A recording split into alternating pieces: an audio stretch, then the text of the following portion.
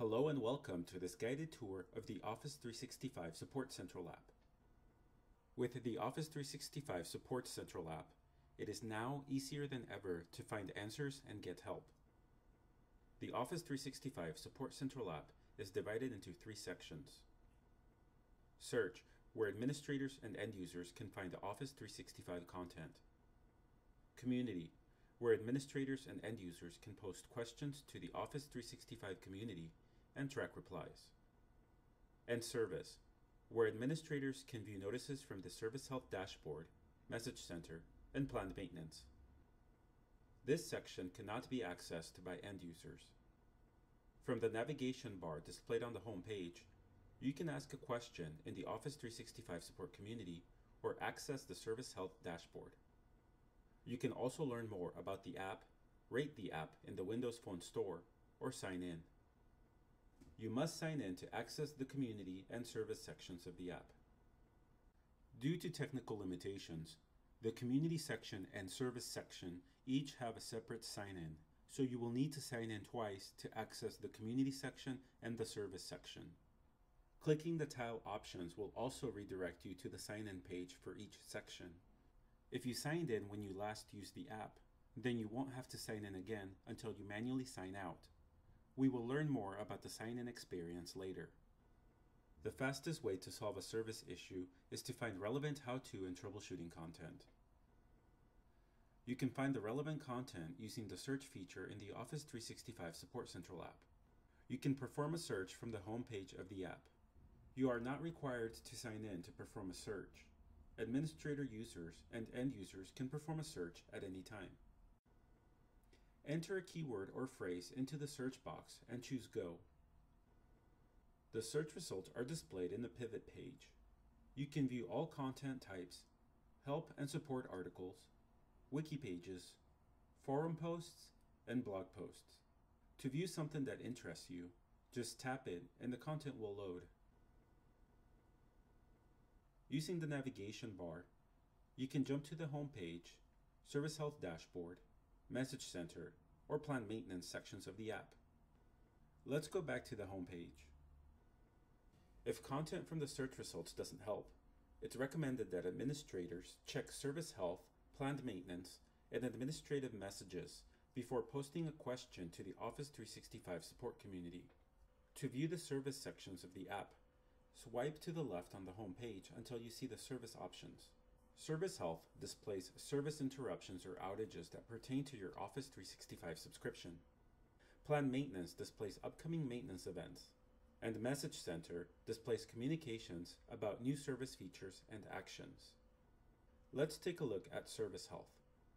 To access the service sections, you must sign in as an administrator using your work or school account. A live ID cannot be used.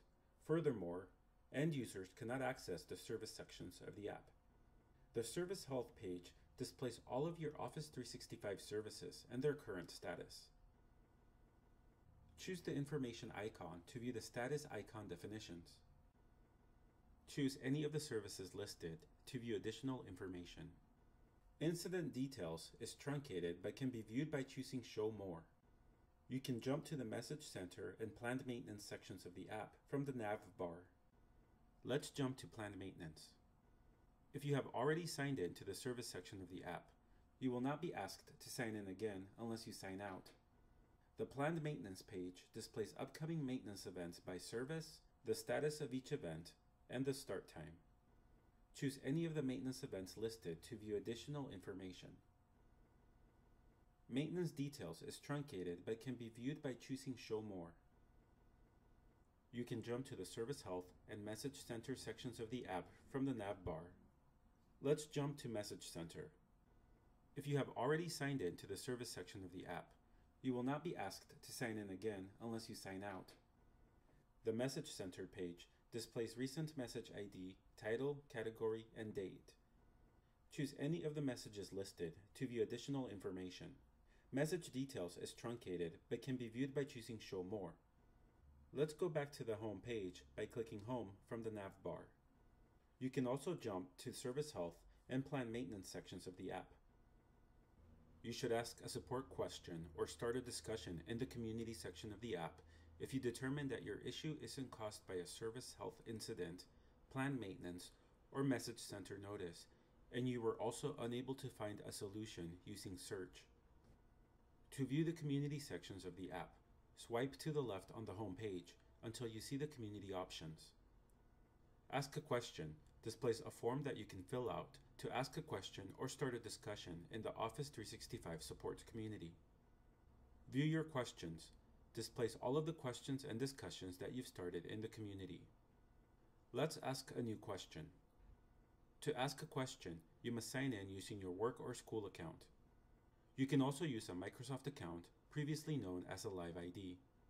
Administrators and end users can sign into the community and ask a question at any time. Enter the username and password and choose Sign In. This is an entirely separate sign-in than the service section of the app. Users who sign in to the Office 365 community for the first time are automatically registered for the community. You might also see a message confirming that you've registered for the Office 365 community, and you will be redirected to the Ask a Question page. When asking a new question, you must choose the forum where you want to post your question. You must choose whether your post is a question or a discussion. Questions will have the option to have verified answers. We will talk about this later. Enter a subject for your question or discussion. Enter a description into the text box. Be descriptive and include all error messages when possible. Press Enter on your virtual keyboard when done, or click the Post button from the bottom of the page. The app redirects you to the Your Questions page and lists all of the previously submitted posts, questions, and discussions. If you create a new question or discussion less than 5 minutes after registering for the community, your post will be moderated for approval by the community administrative team and will not be immediately displayed in the Your Questions page. The newest posts are listed at the top. Choose the information icon at the top to view definitions for the question status icons. If you create more than 10 questions or discussions in the community, the pagination buttons at the bottom of the page will be enabled so that you can navigate between all of your posts. Click one of the posts to view the replies for that post. The Post Details page displays the original question or discussion post, the date, and whether the post has a verified answer or is unanswered. Post details are truncated but can be viewed by choosing Show More. Replies are also displayed along with the poster's username and reply status. If the post is a question, the Verify Answer button is displayed. Only press the Verify Answer button if the reply answers your original question. After you confirm that the reply answered your question, the question status and reply status is updated to Verified Answer. You can also reject the verified answer if you later find that the reply didn't answer your question. Choose the Reply button from the nav bar to add a reply to the post. Enter a description into the text box and choose Post from the bottom of the page. The Post Details page is refreshed with your reply at the bottom. When done, you can sign out from all sections of the app by choosing the ellipse from the nav bar and choosing Sign Out. You will be redirected to the main page and will need to sign in again to access the community or service sections of the app. This wraps up our guided tour of the Office 365 Support Central app. Thank you so much for installing and using our app.